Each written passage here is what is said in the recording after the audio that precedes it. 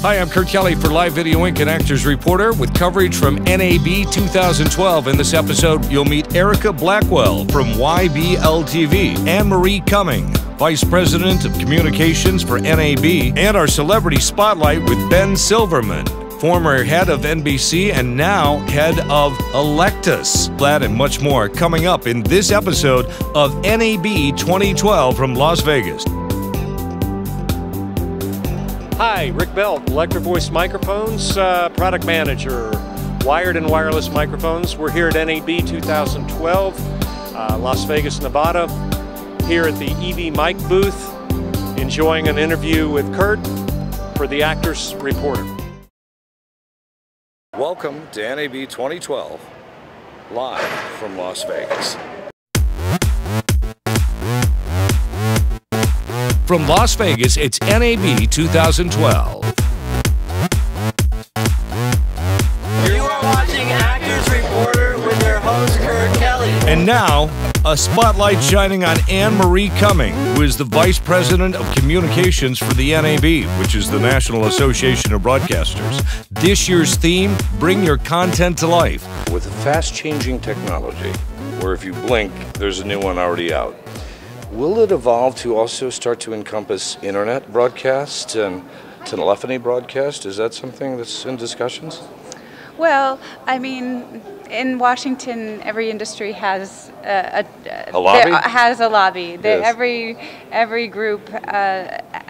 Every group's interests are represented, it seems to me. Yes. So, for instance, the cable industry has an association. Wow, that's the true. wireless folks have an association. Satellite. At this moment in time, I can't really imagine us all sort of merging into one. We still have One some big separate happy interests. family? What are the big statistics out of this year's countries, numbers of people, potential revenues as a result of this show alone? Well, you know, the show's still going on. It's Thursday. We've got a few more hours left here, but some of the numbers that are coming together in terms of attendance were actually consistent with last year's number. We're going to be right around 93,000, which we're happy with.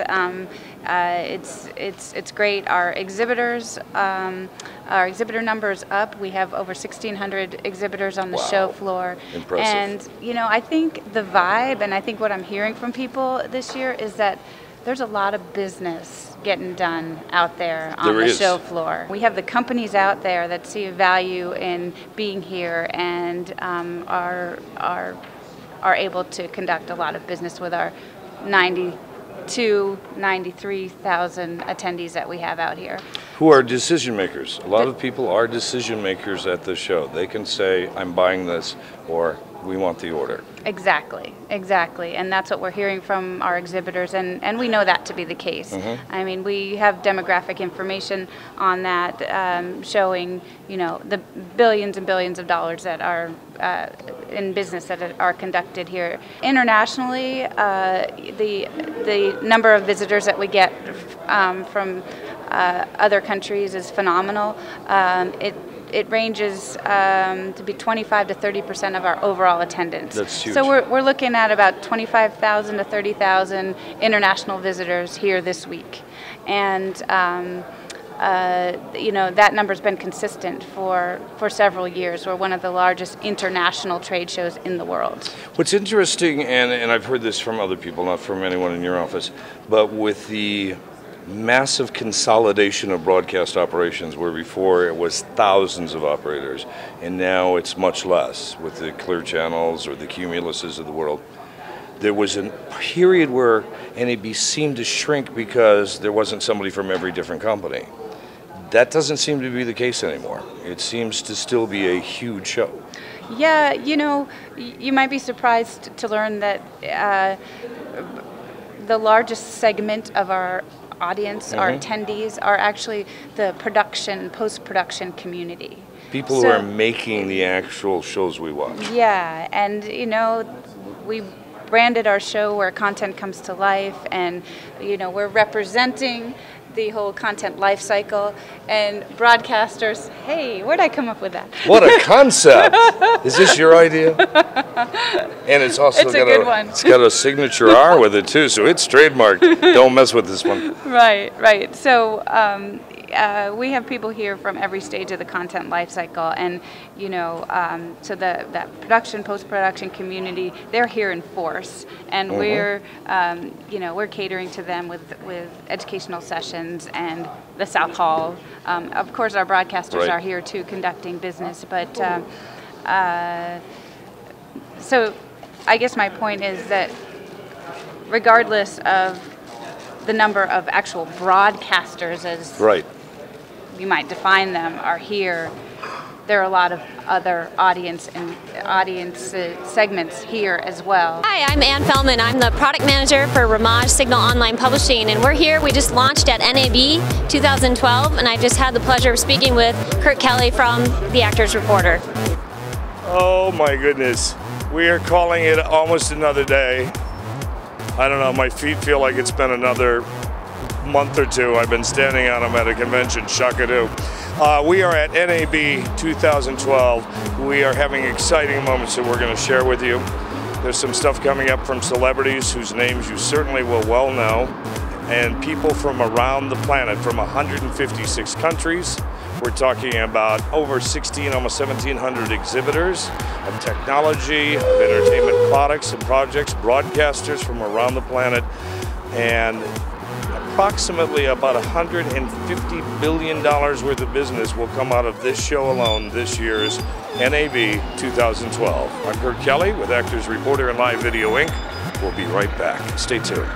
Coming up next on our coverage of NAB 2012. If you're looking at purchasing hardware for your facility or studio and you're not sure what you want to do in the future, we work with all the different manufacturers, and we provide software platforms that allow for acquisition, management, distribution, and archive through a web-based browser or through a client application.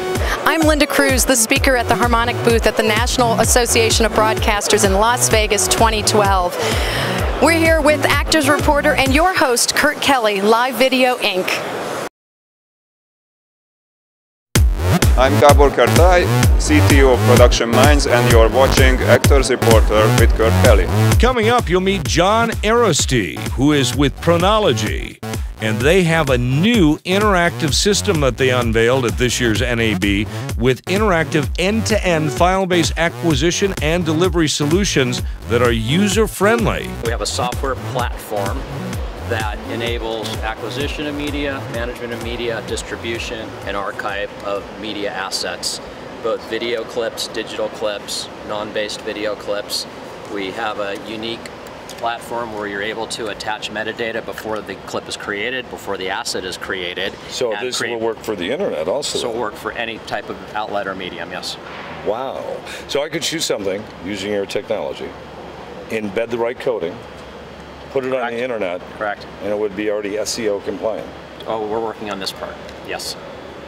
Maybe I could give you some ideas on that. No. So who would be your customers? Our clients are currently production companies, studios, broadcast outlets. We currently, the product's been used this year on the Academy Awards. It's used at Dr. Phil and the Doctors. Wow. Paramount Studios. Little places. And little places like that. Yes. Up and comers. Okay.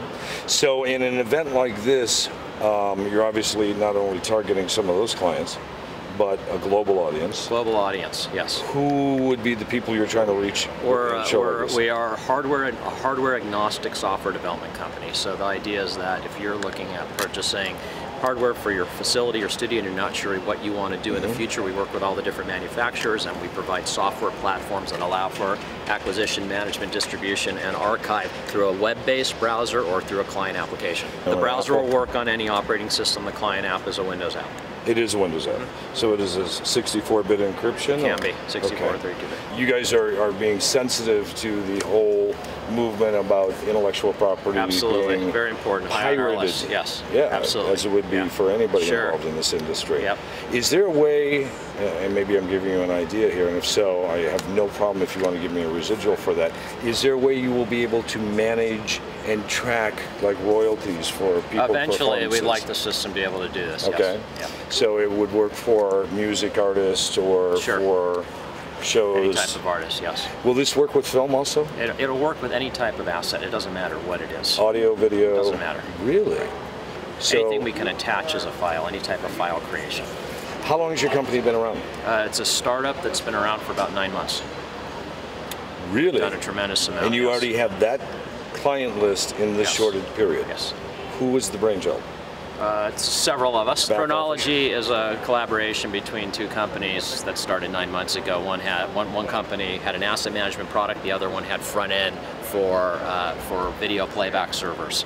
So it was Pronology when you got married? Something like that. Yeah. Thank you. All right. Nice to meet you. Okay. Pleasure to meet you. Hi, my name is Johann Schreurs on Actors Reporters from EBS, and you'll be listening to Kurt Kelly after that.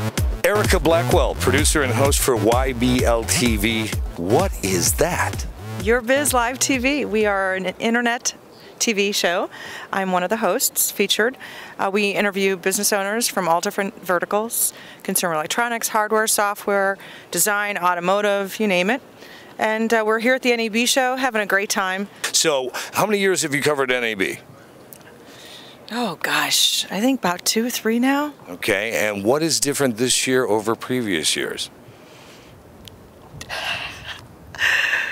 I'm staying out later. So many great booths. Last night we were at La Scala restaurant. I was interviewing some people there. We had a great interview with We Video. Awesome company. Allows you to do editing up in the cloud. Loved it.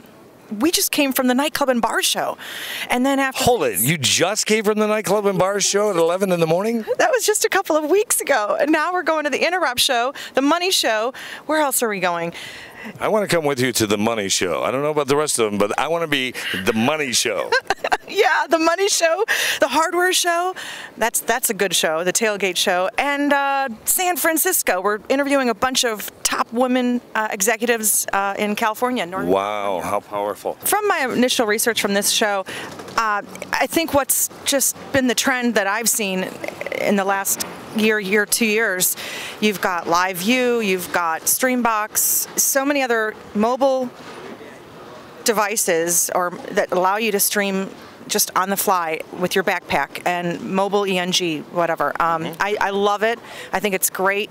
I think what I'm really concerned about is content, legal issues, copyright, all that stuff, because it's like you're using this content, that content, you're combining it, you're mashing it up, and there's so many issues. I tell you, it's not easy. They're at a stump. So we're here today to take some classes with Jeff Henninger, who's going to be talking about some of the legal issues, which hopefully we'll be able to address with him. But at the same time, it gives the power back to the people. I think that's really amazing. I mean, Chad Hurley couldn't have said it better. We're at an amazing time in history that companies are finally having the opportunity to take the power in their hands and broadcast live anywhere in the world. And don't blink. That's how fast it's going today. In 5 minutes, it's going to change.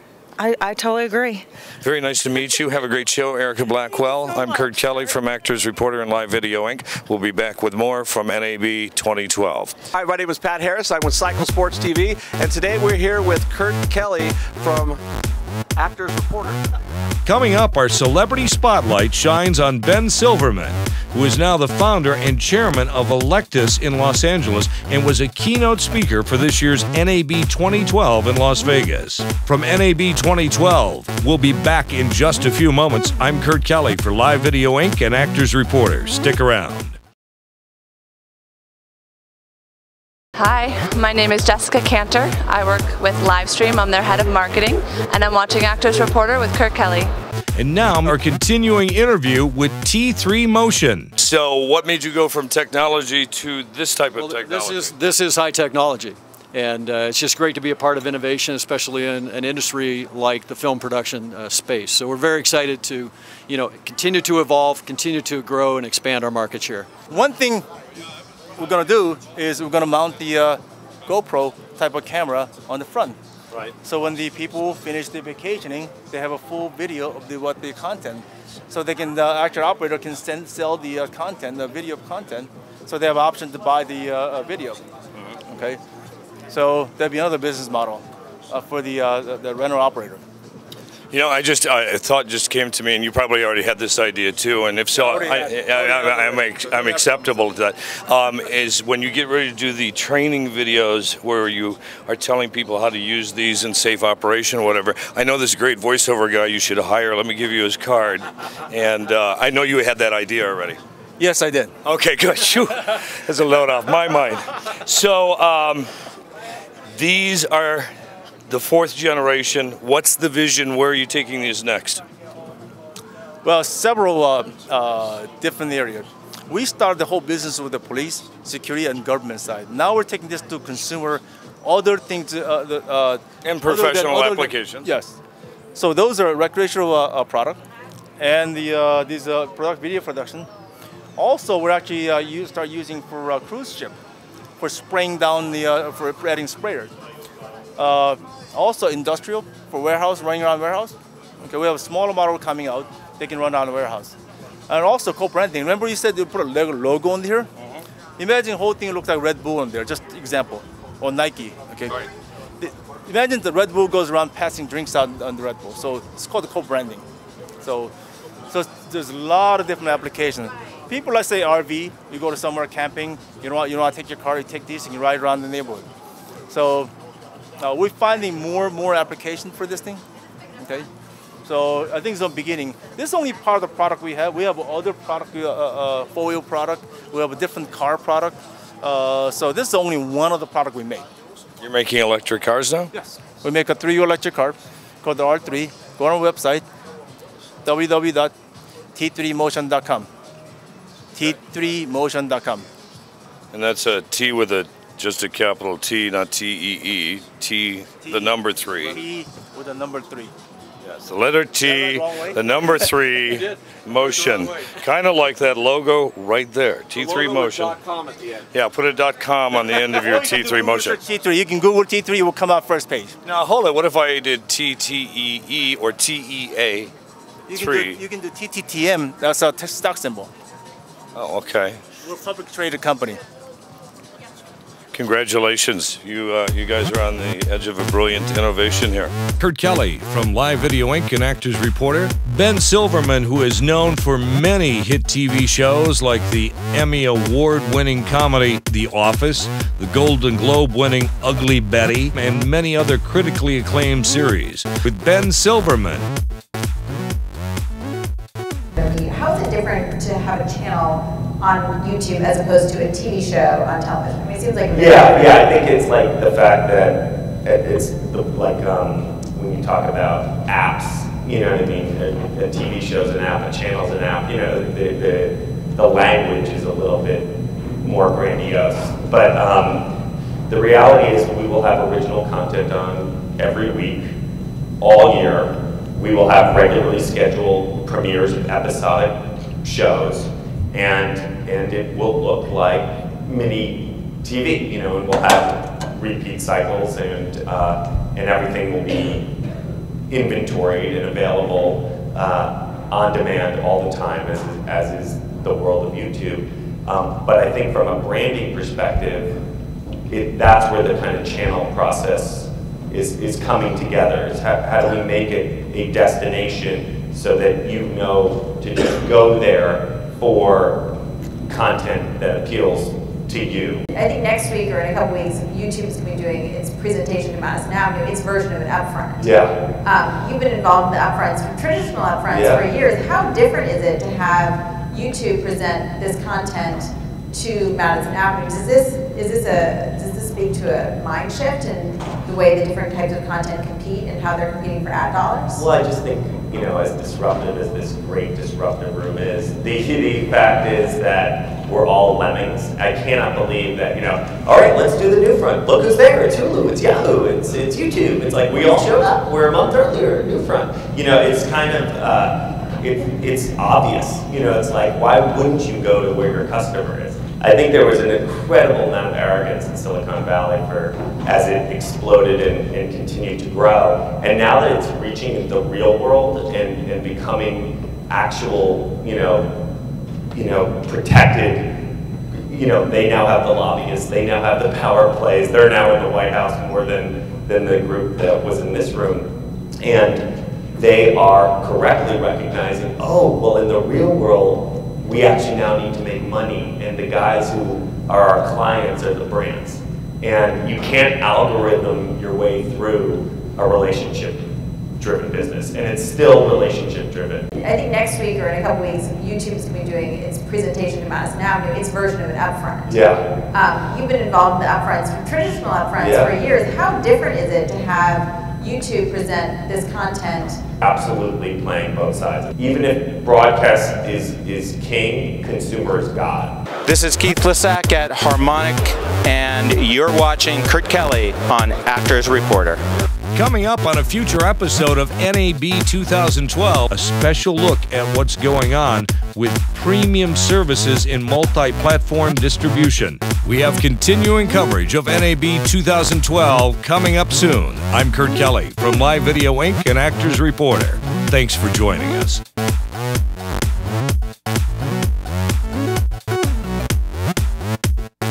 Kurt Kelly, an Actors Reporter, with your host Kurt Kelly and ActorsReporterInc.com. Kurt Kelly and LiveVideoInc.com. Live Video Inc. That's it? Okay. And with your host Kurt Kelly and Actors Reporter Live Video Inc.com. Your host Kurt with your host Kurt Kelly and Actors Reporter LiveVideoInc.com.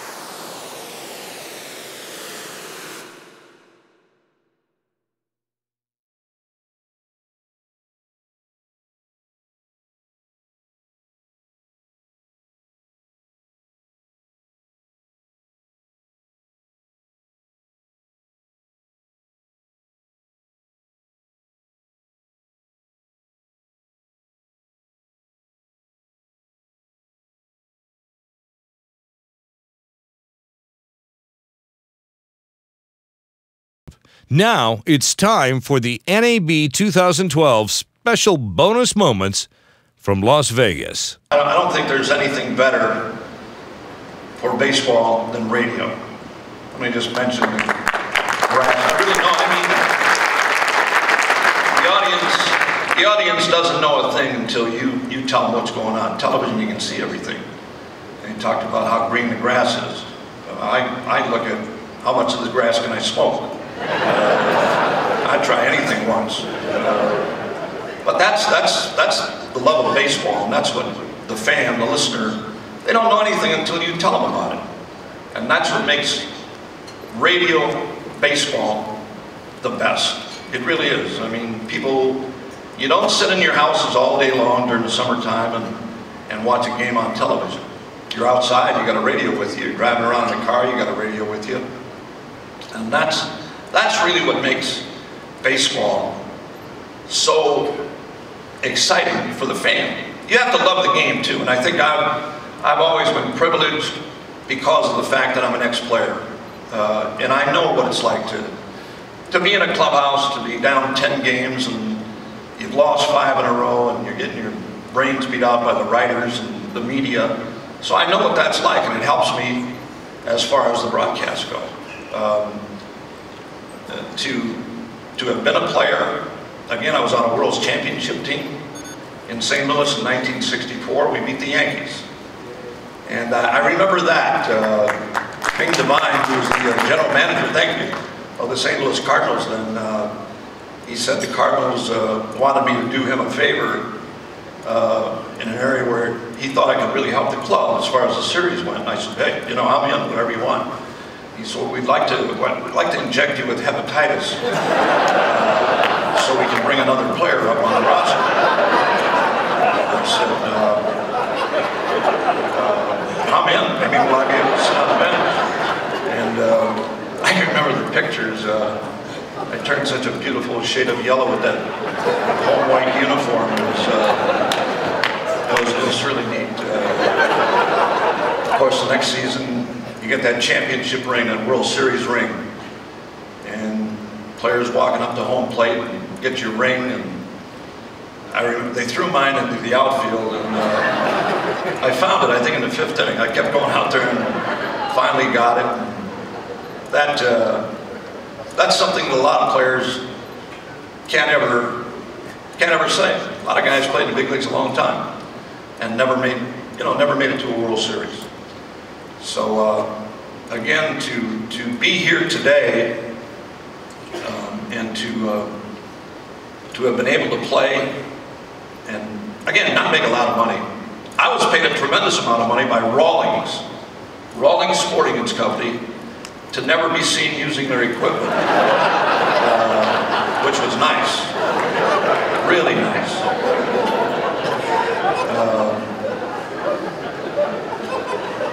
My family's here. My son Bob, Little League player. I remember I went to a game one day, he had 3 errors, kicked the ball in the 9th inning and they lost the game. And I couldn't have been more proud. Just like I was, their parents throwing eggs and stuff at us, remember that? My kids had a saying when I came home from a game: another day, another dollar, 4 bats, another collar. But they're here, my family is here. Our ownership group, Mr. Mark Antonazio, his wife, one of the great owners in any sport. Thank you for coming, boss. A lot of our crew people from Milwaukee flew out here for this event. Thank you guys very much. And to all of you and to the NAB, congratulations all of you on your awards. It's a beautiful thing. And when I hear the stations from Cincinnati and Philadelphia, those are places that I still go to do the games, to broadcast. And it's I know what it means as a station to pick up an award such as this. I know Steve Wexler is here from our station in Milwaukee, WTMJ, and a lot of our Wisconsin stations throughout the state of Wisconsin that carry Brewers baseball. So again, thank you to all of you, and again, congratulations to all the winners. And I'll leave you with this thought. I leave this thought with kids. Young kids who maybe aren't going to be great athletes. If you can't play a sport, to hell with it.